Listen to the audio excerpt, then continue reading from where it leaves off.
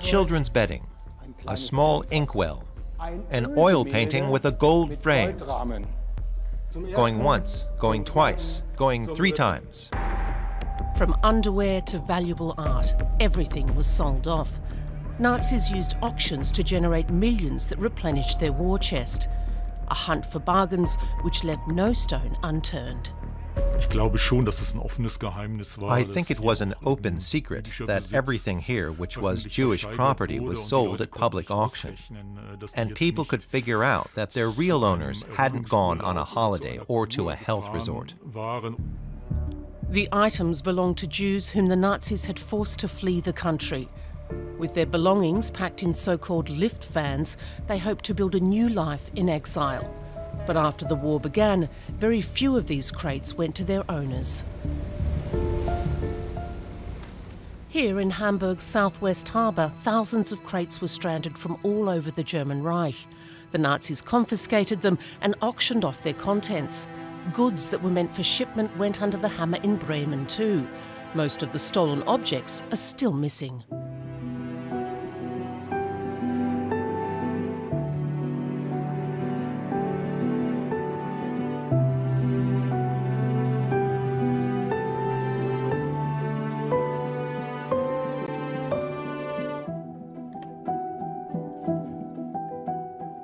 Kathrin Kleibl is one of a few hundred provenance researchers in Germany. She's determined to resolve the case of Nazi looting once and for all. In true German fashion, their records back then were meticulous.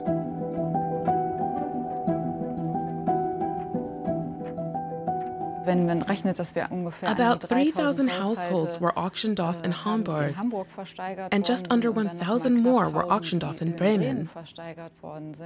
That makes a total of 4,000 complete households whose contents were auctioned off. It's easy to see that this amounts to millions of individual items. Kathrin Kleibl searches for clues.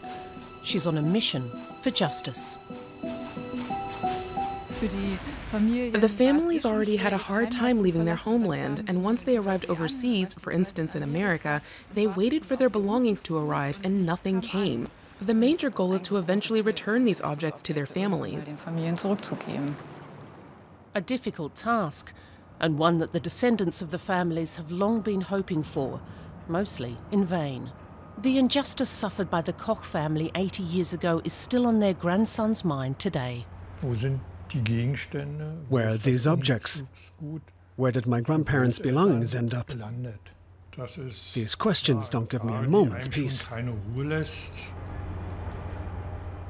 He hopes Kleibl's research provides answers. Hello. Hello. Good morning, it's nice to see you. It's nice to meet in such a symbolic place. His grandparents' belongings, which included a valuable art collection, were also stored in a so-called lift van. How many lift vans and crates did your family have? I know of one big one and one smaller one, so there should have been 2.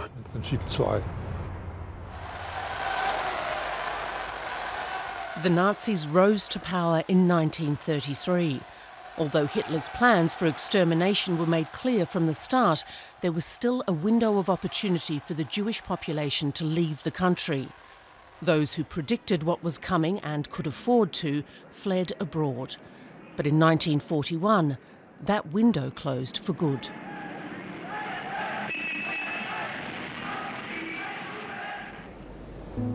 Anyone who made it out of Germany believed they would be reunited with their belongings, provided they had paid for transport in advance. The costs were immense, but many of the crates never reached their owners. It was, of course, the goal of the National Socialists not only to push the Jewish minority out of the country, but also to completely disenfranchise and plunder them financially. And in that respect, there was little incentive to ship them their property in the first place. The Koch family came from Wiesbaden. Georg, a doctor, took an early interest in art, which he bought together with his wife. He died in 1933. His children fled to London, soon to be joined by their mother Lotta. Her possessions, which included the family's art collection, were to follow by way of Hamburg's southwest harbour. That was the promise, but they never made it to London. In 1941, her boxes were confiscated. Photos, art, memories, documents, a life's worth of objects disappeared. In the end, everything was taken from them. And that is criminal, terrible, ghoulish. There are really no words bad enough to describe it. In the harbours, the Gestapo confiscated goods that were meant for shipping and auctioned them off. Even newspapers advertised opportunities to purchase cheap goods. A portable gramophone, an oil painting, circa 1750, 56 books.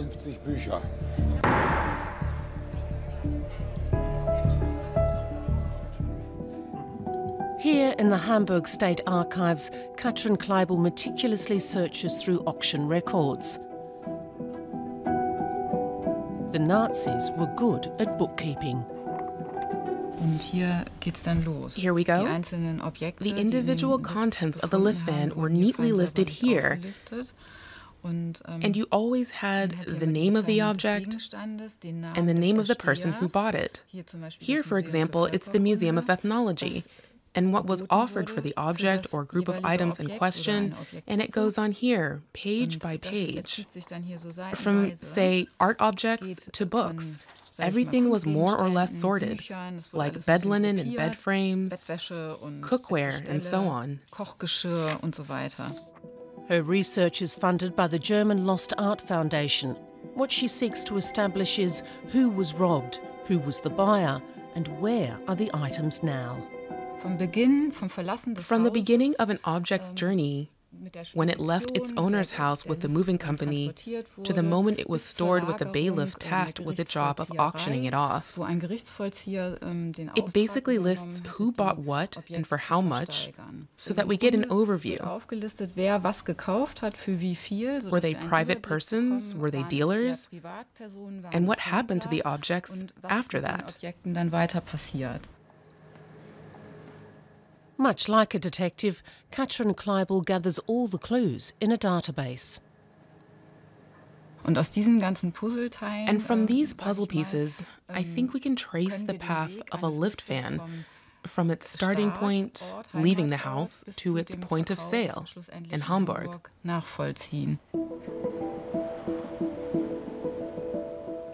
Kleibl works as a provenance researcher here at the German Maritime Museum in Bremerhaven.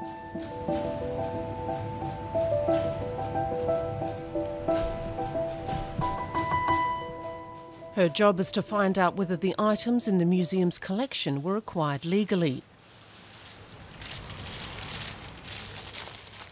The Nazis also auctioned off personal effects from Jewish households here in Bremen.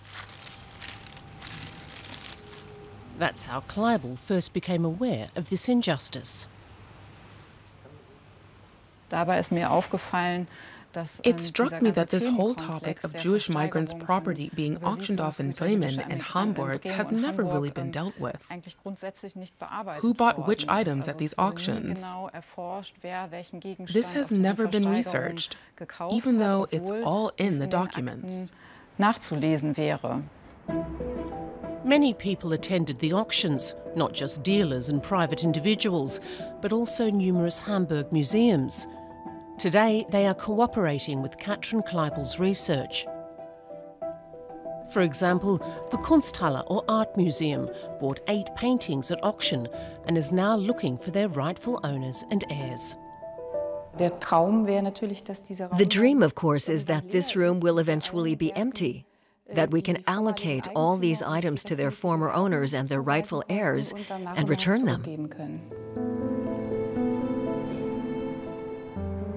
This man's grandparents, Georg and Lotta Koch from Wiesbaden, also owned valuable paintings, which have never been returned. His family inquired about the missing items early on. At first they were told they had been incinerated during bombing.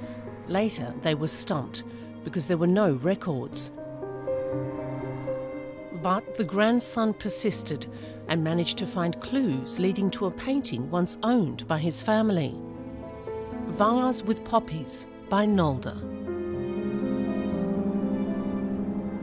Das hat also doch wieder alles in Bewegung gebracht. This set everything in motion again and raised doubts that the paintings had actually disappeared or had been destroyed by fire. They must actually still exist somewhere. Die eigentlich doch noch irgendwo existieren müssen. Johanna Ploszycki is from Berlin. Her family estate was also plundered. Her husband Hermann, who had opened a department store in Berlin, had left his fortune to his wife. The art-loving family had bought pieces by Beckmann, Liebermann, Braque and Schmidt-Rottluff, artists who adorn museums today. Their villa in Dahlem was taken over by the National Socialists, where they trained journalists loyal to the Reich. Johanna Ploszycki saw what was coming and fled to Los Angeles in the USA. She hoped the contents of her household would follow, except they never arrived.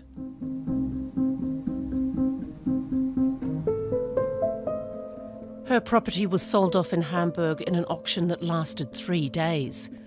The hammer fell 1,500 times.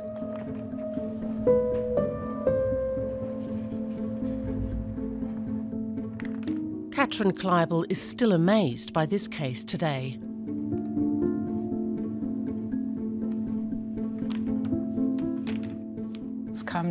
People came from Berlin, from Hanover, to buy at this auction.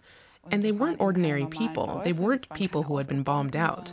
They were traders who turned a profit from buying these objects cheaply. After the war, Johanna Ploszycki wanted her property back. She had photos to prove what belonged to her and what had been looted by the Nazis, but only a few items were ever returned. Kleibl is researching the case. She's painstakingly reconstructing the object's journeys in the hopes of finally solving this case of theft. This is not a commissioned job. It's about German guilt and justice. This set of pictures shows the furniture from Johanna Ploszycki's house with the corresponding item number in the auction record. Positionsnummer auf dem Versteigerungsprotokoll. Manchmal haben wir auch There are even complete shots of the living rooms, where we also find objects that correspond with the auction record. Let's take a look at this one, 109. What could it be? Eine Biedermeier-Krone. A Biedermeier crown was bought by Meyer for 760 Reichsmark. The price was estimated at 200. That would have been this lamp here.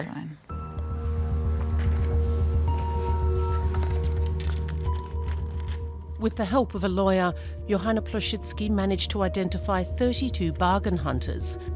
They all denied any responsibility. My client does not recognize a duty of restitution. She acquired all items in question here in the autumn at an auction held by the Hamburg Bailiff's office, without having the slightest idea they might be Jewish property.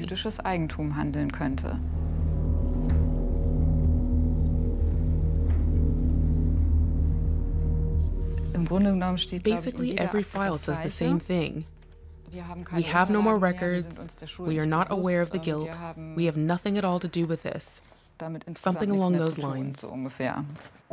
The files of the restitution proceedings are stored here, in the attic of what is now the Hamburg District Court. Jürgen Lilteicher researches them. He wanted to know how the state behaved towards the injured parties and came across the Ploszycki case. It was an especially thick file with a big strap around it. I had to open it. And then these photos of the estate in Berlin with these incredible artworks jumped out at me. It was an astonishing find, because it's very, very rare in restitution files that people still have photos of their property. Who photographs their furniture? It was just so exceptional that I had to look into it. For victims, including Johanna Ploszycki, there's more at stake than just their possessions. You could tell it was important to the victims that they not only got their property back, but that German courts also acknowledged that they had wronged them. And that didn't always happen because the courts were more concerned with contracts, sums of money and the like. There was close scrutiny and regulation.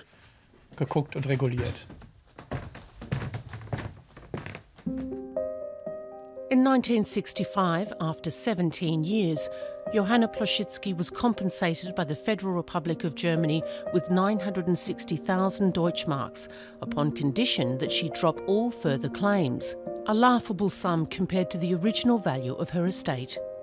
What was astonishing to me was that the state then actually stepped in, that the debt of private individuals was repaired by the state. That was a political decision, in order to prevent a lengthy social discourse. We estimate that there are about 100,000 buyers in Hamburg alone. That's not just a few dozen people from some small fringe group. What would have happened if this active discourse had actually taken place? To this day, many paintings from Johanna Ploszycki's priceless art collection are classified as lost.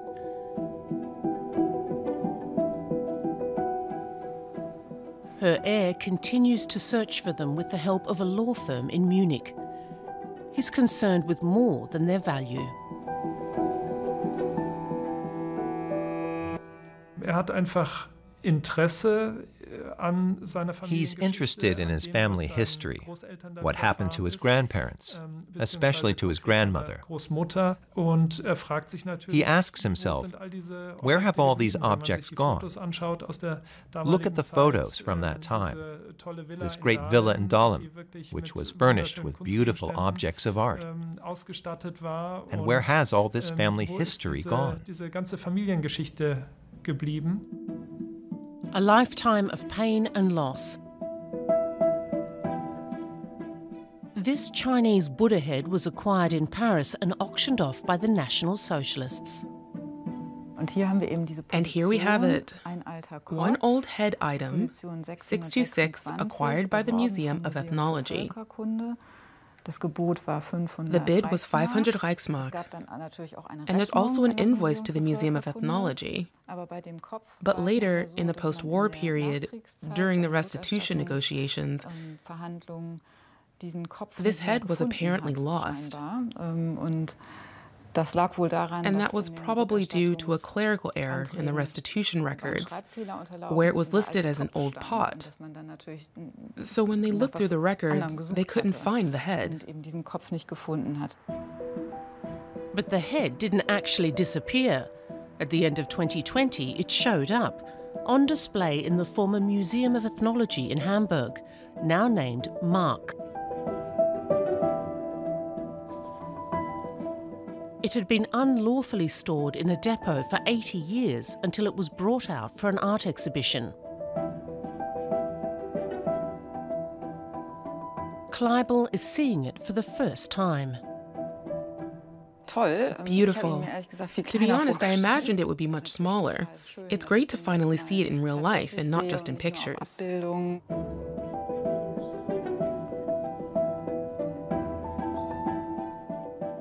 Now the long-lost Buddha head will finally be returned to Johanna Ploszycki's heirs.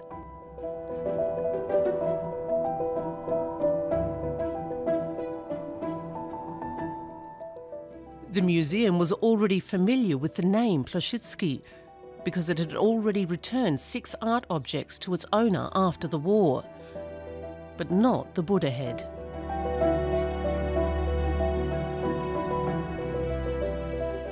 A tip from Kathrin Kleibl drew the museum's attention to it. It can happen that in these large depots, objects sit for a very long time before they are brought in for a project. That's the way it works in big museums. We all wish we could simply process it ourselves, but that's an illusion, as it would take too much time. It's a lifelong task. Ja, das sehe ich kritisch, weil You see, I don't buy that. It's an excuse.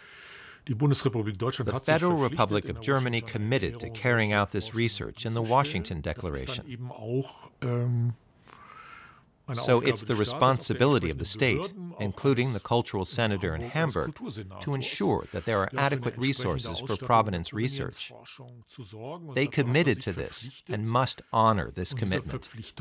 diese Verpflichtung muss eingelöst werden. The Buddha head was tracked down thanks to the joint efforts of Kathrin Kleibl and Mark. It's the first piece in Kleibl's research project to be returned.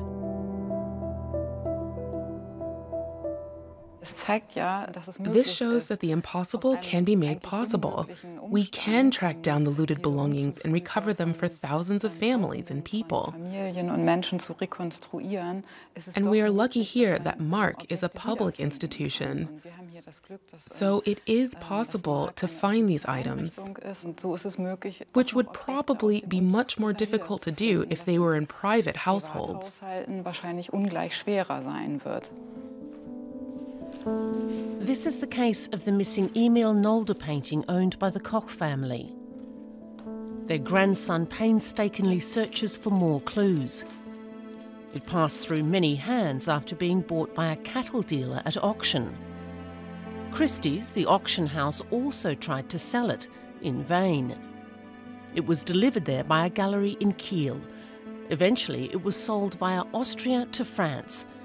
But nobody will say who has it now. There's the impression that people are stonewalling. Information is not being laid out on a table. There is no transparency. Why are they only sharing this information after 4, 5, 6 inquiries? Why not right away? The Nolde wasn't the only artwork in the Koch family's collection. It also included other valuable paintings, such as a Jawlensky, a Klee, a Rolfs. Today, they are certain that all of these artworks were looted. Beate Schreiber from the Historical Research Institute Facts and Files is trying to reconstruct the clues from numerous paintings from the Koch's estate. But the Kiel Gallery claims that it no longer has any documents that could shed light on the matter. From my experience with art dealer archives, I can't imagine that they threw away all their documents in 1980 and they don't have them anymore. Every art dealer knows that documentation is the be-all and end-all of their business. So you always know what you had, who you got it from, and who you sold it to.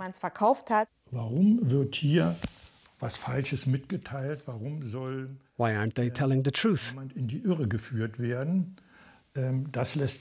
Why are they trying to mislead us? This suggests that the people involved knew that there was something wrong with how the painting had been acquired, or that the piece had been stolen. To this day, most of the possessions belonging to the expelled Jewish community are missing. Millions of objects, everything that was dear to them, that they had hoped to take with them to begin their new lives, was sold off at auctions where anyone could get their hands on them. It's a Sisyphean task. Kleibl is working her way through mountains of files to find the names of injured parties. After a little over a year of looking on this list, I've reached the letter N. So far, that's approximately 1,700 names of victims from Hamburg. If I hold them together like this, you can see I have completed just over half of the list. So my guess would be there's about 2,700 names in total. The looted property and the names of the victims will be published in a database. Only then can the owners and their heirs assert their claims. Where has the Koch's art collection gone? Their grandson will keep searching as long as he can. Ich habe mir eben gesagt, wenn unsere Generation das nicht mehr machen, I said to myself, if our generation doesn't do this anymore, if I don't at least try to get to the bottom of this, nothing will happen. This chapter of history will be buried forever and will vanish into oblivion.